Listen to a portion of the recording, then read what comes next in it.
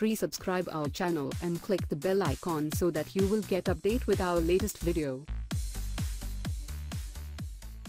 David Cassidy, who came to fame as a 70s teen heartthrob and lead singer on the Partridge Family, has died, according to his publicist Jo-Ann Geffen. He was 67. The singer-actor had recently been admitted to the intensive care unit of a Fort Lauderdale, Florida, area hospital. Cassidy was in critical condition and suffering from organ failure before his death Tuesday, Geffen said. David died surrounded by those he loved, with joy in his heart and free from the pain that had gripped him for so long. "Thank you for the abundance and support you have shown him these many years," she said. Cassidy's nephew, Jack Cassidy, tweeted about his uncle's death, saying, "I can't help but thank God for the joy that he brought to countless millions of people."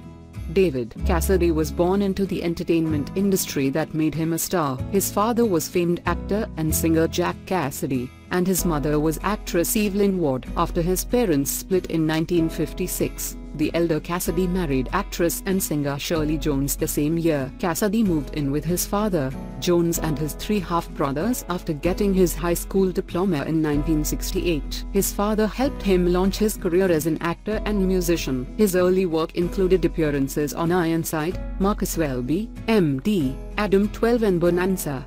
In 1970, Cassidy began playing the role of Keith Partridge on the musical sitcom The Partridge Family. His stepmother, Jones, portrayed his mother, a widow with 5 children. The popular ABC series ran for 4 years and also had a successful run in syndication. The show also spurred several pop hits. The single "I Think I Love You," featuring Cassidy on lead vocals, hit #1 on the Billboard charts in 1970 and sold more than 5 million copies. The songs "Doesn't Somebody Want to Be Wanted" and "I'll Meet You Halfway" also cracked the top 10 the next year. The group was nominated for a Best New Artist Grammy. Cassidy later launched a solo career, recording a dozen studio albums and 6 compilation albums.